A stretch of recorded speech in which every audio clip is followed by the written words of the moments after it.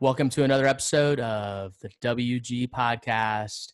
And I'm here with my pet-loving friend. I do love pets. Got Lee. too many. He's not quite as furry as his dogs because he grooms. Yes, it's my colleague, occasionally. Real estate expert, Lee Taylor. I'm Jason Greetings, Wieloch. JW. And thank you, sir. And we are live, as always, recorded live in studio here in North Atlanta. We're real estate experts with the Wieloch Group at Compass, one of the most eclectic and I'd say interesting collection of characters in the business. You only see two of us every week. Well, that's true. Yeah. But there's a whole slew of us, and we're here to bring you all things Atlanta and real estate related every week here on the podcast. And we are finally getting a little bit of cooler It felt nice weather this weekend. And that's what leads me into what the WG is up with you, Lee, other than a little bit more mild weather. Which I love. Autumnal greetings, Jason. Do what? Autumnal. I was thinking of autumn. Oh, how about that? It ain't yet. It ain't there Such yet. a September 21. Conjugation there. I believe it's September 21. It My is. birthday, September 28th. I'll be 55. Don't know how to celebrate my birthday right now. What do you do? What am I supposed to do with my birthday celebration? I would say bring 6 to 8 of your closest friends over with masks on.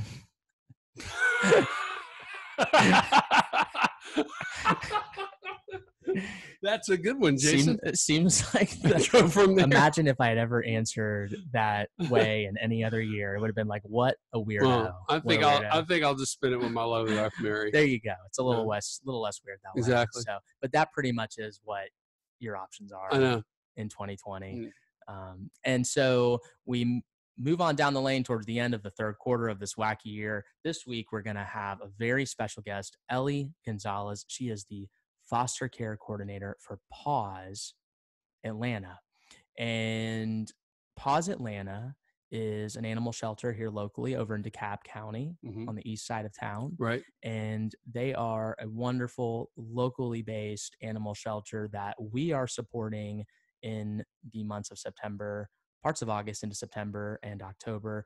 For every like on our Instagram page at Wieloch Group on Instagram and Facebook.com/Wieloch Group. That's WIELOCH for those of you that need help spelling that. We will give $1 to them. And we're also giving proceeds from every single closing that we have through October as well. Good. So we're really excited to give to a really great organization because there's a lot of cute cats and dogs out there that need homes. They have really built a beautiful shelter out there, Jason. Let's get Ellee on. Yeah. So I'm going to welcome Ellee on the show and we're going to talk to her and hopefully our technology work. We had a little bit of a sound check issue earlier, folks. No, we're just so techie. Hello, Ellee. You there? Ellee? Hello. Hi. We did it. No sound problems. How's it going? Doing well. How are you guys doing? Very good. You know, that's kind of the universal question we're all asking each other and we've all run out of answers to these days, you know? You know, you have every day above ground's a good day, Jason. That's right. That's right. Well, we know that you're busy over there at Paws. We're busy in the real estate business. And that's one redeeming quality. If you do have something to do during your waking hours that's purposeful during COVID-19, it makes life a lot easier. Essential services like pet care and humane society work. Exactly. Certain things just continuously have needs and keep going regardless of what we're faced with. Right. And we felt this summer that supporting your organization, it was the perfect timing and a great way for us to give back because we're having such a great year in real estate. And so we wanted to bring you on to sort of give life to what your organization does. And you're the foster care coordinator over there, right? Yes. I've been in that position right at a year now, officially. I worked in kennels for a year and a half and then promoted into this position. So I've been with Paws, going on 3 years now. I left a corporate 9-to-5 401k job for this, and I've been so happy with it. So tell us a little bit about what you do as the foster care coordinator. What is your day-to-day duty or duties? So my COVID day-to-day life is I'm working from home 3 days a week. And during those 3 days, I'm doing Zoom calls, doing home inspections. I'm reviewing foster applications. I'm pairing up foster homes with potential foster animals and negotiating appointments for vaccinations and spay and neuter and everything that you could think of medically. And then once those 3 days are over, Friday and Saturday, I'm at the shelter all day. And that's when I'm meeting fosters that we've set up appointments for to introduce them to their potential fosters, whether that be cats or dogs. So you're like a matchmaker. Yes. Adoptions and foster the same way. We take a lot of time to think about what the human half of the situation needs and what the animal half of the situation needs to try to make the best match. So A, everybody's happy, B, everyone's safe, and C, if all of those things come together and it's a good placement, everyone gets the most out of it. If you put a high energy dog with someone who can't let out all that energy efficiently, then they're going to be unhappy, potentially become destructive in the home and chew up their favorite chair or something, and nobody loves that. Yeah, it's kind of like dating. If the dog's a couch potato, we need to match him with one, right? In a sense. Yes. And the better matches we have, the happier the foster is in the home, the foster animal. And then, that's just good for them to be happy in the home, but we also get to see their true personality when everything goes well, and that way we better know how to match them for a future home, forever. How long is a foster home on average, or is there a minimum and I guess maximum? What would that be? There's no maximum. We've had some animals in foster for years, and most of them are hospice fosters, or they might not be hospice where they're in their sunset days, but their care is so complicated that we don't feel safe just adopting them to anyone. So they stay with us for the rest of their life. But usually it's only a few months. Our minimum is about 2 weeks is what we ask. And that can be from 2 weeks, and then they get adopted the next day. They could be with you for only a few days if they get adopted quickly. There's no average, especially with COVID life, that's changed up our rates of adoption pretty drastically in a good way. In a good way. That's what I thought. I'd read there had been a significant amount, but did it spike and then stop, or did you have a steady rise all year? There was a definite spike, at least in fostering. To put this in perspective, making my goals for March at the end of February, my goal was to place 6 to 8 animals for the whole month of March. And then in 1 week in March, we placed 110 animals. Wow. That was the crazy week where everyone really realized that COVID was here to stay and it was a real thing. And we were trying to clear out the shelter so that, God forbid, our staff got sick, we would have a small enough number on site that we'd be able to maintain it.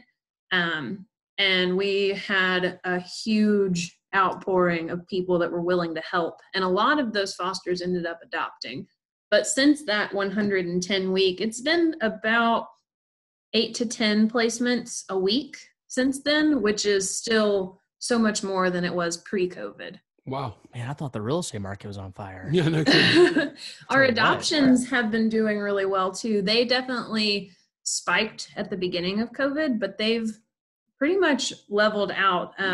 Our staff meeting last month, we were 95% to goal for where we wanted to be in August. Wow. That's for the month or for the year? For the year to date, from January to August, we were 95% to where we wanted to be. And that's great. And we've also been closed the entire month of April. We did no adoptions, no fostering, and the entire month of July, same thing. Oh, wow. We had COVID exposures and needed to Paws for a little bit. What is it that sets Paws apart, right? I mean, people hear animal shelters and it can be a sort of generalized term, right? In many people's minds. So what is it about your mission that makes you all unique? Well, it's not our mission per se, but first thing that makes us different than, say, animal control, we are a private rescue. So we receive zero government funding. We are run 100% by grants and donations. So you see larger entities like Lifeline Animal Project is DeKalb County and Fulton County Animal Control. So even though our goal is the same thing, we have to operate completely differently. And what makes that distinctive? Like, why is that something that's important for someone potentially adopting to know? Or is there something that makes a difference, a government funded versus non-government funded shelter like yours?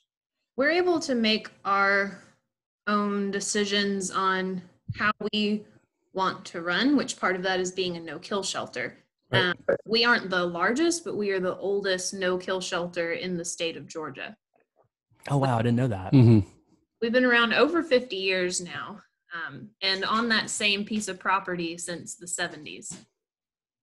So that's awesome. It's something that we pride ourselves on. It's quite a piece of land on Covington Highway. It's beautiful. And they've built out the back with a bunch of new shelter spaces. And it's a really, really nice shelter.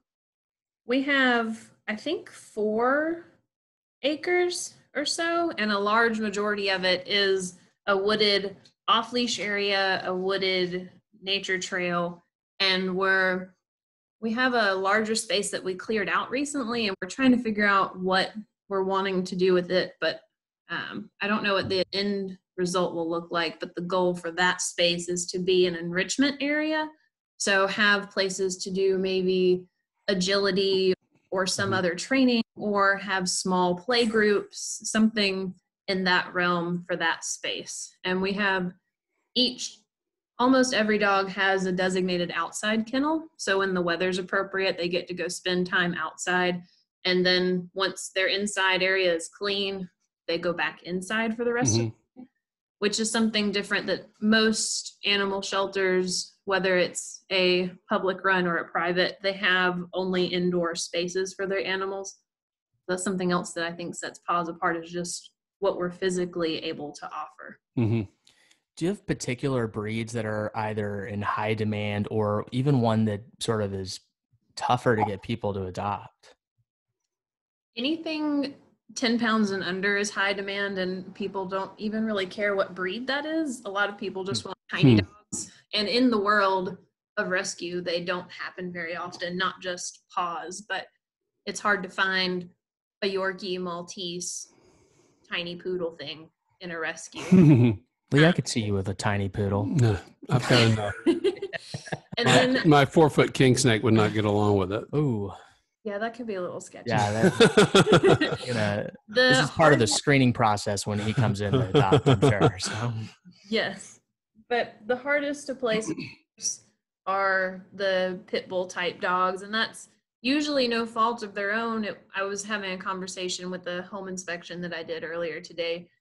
So many places that are available for rent have breed restrictions, and that cuts out a lot of opportunities for those animals.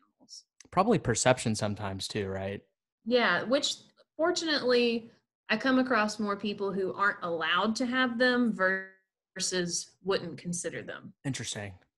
So when you do a home inspection, you're doing an inspection of a foster home, potential foster home. Is that right? Correct. That is per Department of Agriculture. So I have a checklist that I'm going through, and long story short, it's just making sure that the home is safe and clean and has running water, electricity, all these basics that you would want and expect a home to have to safely place an animal in. And we do that because a foster home is an extension of our shelter. So while that animal is in our care, wherever they're residing needs to fall under the same criteria that we would. Ellie, if we ever encounter something that's like endangered pets, is it always animal control the first call, or what do you recommend as realtors? Yes, for sure. It has to be animal control. We have a lot of people bring a stray animal to our gate and ask us to take them in. And I understand because they're afraid of what might happen to them at animal control. But legally, animal control is the first place that they would need to go. And that's just one of the most simple reasons is if that pet has a home, they would need to go to animal control to find them. And if just any and every rescue could take them in, it'd be hard to find that home again. Mm-hmm. So definitely call animal control. And animal control, if something is going on with that animal where it's neglect or abuse or what have you, that's important that animal control knows about it. So the proper legal routes could be taken if need be. And use like Paws, we pull from Fulton and DeKalb County and some other Metro Atlanta animal controls. So just because that animal goes into animal control doesn't necessarily mean that they will never leave. Right. They in DeKalb, Fulton County have a high likelihood of being adopted out. I've read that too. A rescue. Lee, the team really turned me on to Paws in the last couple months when we started this drive, and I didn't realize you've been over there so many times. Mm-hmm. Like a dozen plus times? Yeah, you've been probably to at Paws? least. My daughter, who's now 12, ever since she was a little girl, we would go to Paws because it's close by. I live in Decatur, and the the property is so beautiful, Jason. It's just a really, really nice shelter. And it's not like going to an interior one, like she said, Lifeline. Right. It's way more ergonomically built for the dogs and cats. And she like loves going to the cats. She loves cats, and I don't like cats. I don't love my cats, but she has cats. You're a pretty cool cat. She has cats at her aunt's house, and she loves playing with cats. But we got dogs, we got snakes, we got bunnies, everything but cats. But she loves the cat house, and she also went to the camps there. So she probably went to camp 4 or 5 times over 2 or 3 summers. And camp is awesome because you get to really, really participate in the, overall. The kids can really, really take on a lot of responsibilities. Yeah, you truly do run an animal house where you live. I you know what? I'm a big supporter of animals, but I just can't get over the fact that you have a king snake in your house. Yeah, that was a concession made around Christmas last year. So bizarre. Yeah. And do you enjoy this slithering? I wear a leather jacket and gloves usually when I handle it. I'm a little bit fearful of it. Yeah, who wouldn't be? I know. It's not a little bit crazy. Now, you don't take in snakes over there at Paws, right? No, we do have a resident king snake that lives around the property. Yeah. Leave him be, and he leaves us be. He eats all the rodents. Yes. He protects the food shed. He's a constrictor, and he's probably a pretty good guy. One thing I know about having cats, because we had cats and dogs at various times growing up in my house, but when you have cats, you never have a rodent problem. I'll tell you that. Whenever we had cats, there was nothing to be. It was like building a moat. They're fierce. So that is the one benefit. The challenge with cats, I know a lot of people love them, but man, do they tear some stuff up in your house. Well, what's wonderful about the Paws shelter is their cat house is like 4 or 5 rooms. They're all very filled with cats, having a great time, doing exactly what you just described, Jason. They like to scratch on posts. They like to play with each other. They have a great time. And these are fun places to go with kids, where you can just take them in each room, and there's just a unique personality with 8 or 10 cats. It's fun. Yes. So, Ellie, if I wanted to adopt a dog in the coming months, because the team thinks I need a companion over here to hang out when I'm not in studio, a dog that would be, let's call it medium size. I'm in a townhome, right? So having a really large dog isn't practical for me. So maybe like a medium-sized dog, one that it doesn't shed too much, right? And is friendly, yet is also a little bit on the independent side. And because I'm in and out of the house a good bit throughout the day. Or I'm out in the field a good bit. Although I am home a lot in the afternoon too. So I may actually be a good candidate for a dog that is social, but I like to travel. So that's the only thing I'm worried about when COVID comes. You can get yourself a pet sitter, Jason. That's one of them fancy things that my mom will stay here for free and pet and dog sit. I think we get a pet sitter who comes and stays in our house. Yeah, Really? if you can get your mom to do it, and she'll stay. She loves dog sitting. Yeah. So, Yes. yes, Ellie, what do you recommend for Yes. Jason? Sorry, I got off track. If you were wanting to adopt that type of dog, what you would do is you go to our website and we have a tab for adoption. And then under that tab, it's dogs and cats, and you'll find the appropriate application for dogs and cats under each page. Oh, I Take can the filter. application, fill it out, and email it to info@pawsatlanta.org. That goes to our adoption counselors. They would review your application, and if it's approved, then they would move on to the next steps of finding the right dog that we have at the shelter for you and talk about who you'd want to meet. And then they would make an appointment for you to come to the shelter to meet said dog or cat right now. No, that's remarkable, Jason. That is matchmaking 101. Is there a chance I won't be approved? Yes. I'm not sure. But in the process, really similar for fostering also. I'm getting nervous. Find the application under the foster tab, but you would email it to foster@pawsatlanta.org. And I would review your application, and then we would set up a home inspection. And if your application and home inspection are both approved, we would talk about who you'd want to meet, and then you'd meet them at the shelter by appointment. We don't have any walk-ins available right now for adoptions and fostering. It's appointment only. Wow. Means you have a great organization. So, Mm-hmm. and we're used to doing home inspections, so I think I'm prepared for that. So. Yes. Well, pawsatlanta.org, that's the website, folks, to visit and fill out a form to adopt one of these cats or dogs or foster in the rest of 2020. I know a lot of us are looking for companions and things to do, and a dog or cat can fill that void, and it can fill a void for them as well. So that's why we're supporting Paws, because not only do people need a home, as we help everyone in our business, animals do as well. So we love what y'all are doing over there. We're excited to support you at this juncture of the year, and we look forward to a continued relationship, and hopefully a number of our clients will respond and see this and submit an application as well. And hopefully they won't be rejected. Hopefully. And we really appreciate the support. Like I mentioned earlier, we're doing really well in foster placement numbers and adoption placement numbers, but where we're struggling is the fundraising. We've had to cut out a lot of things that we would normally use, like Lee mentioned, the summer camps. That was a big point of income for us during the summer. We just recently reopened our vaccine clinics, and that's a huge piece that would bring in a good bit of money for us. And all these other smaller programs that were a regular reoccurring thing can't happen in COVID life. And of course, a lot of people have been hit pretty hard financially by COVID, so we don't have as many donations coming in as we used to. Right. So even though we're doing really well in a lot of areas, donations are where we're struggling the most.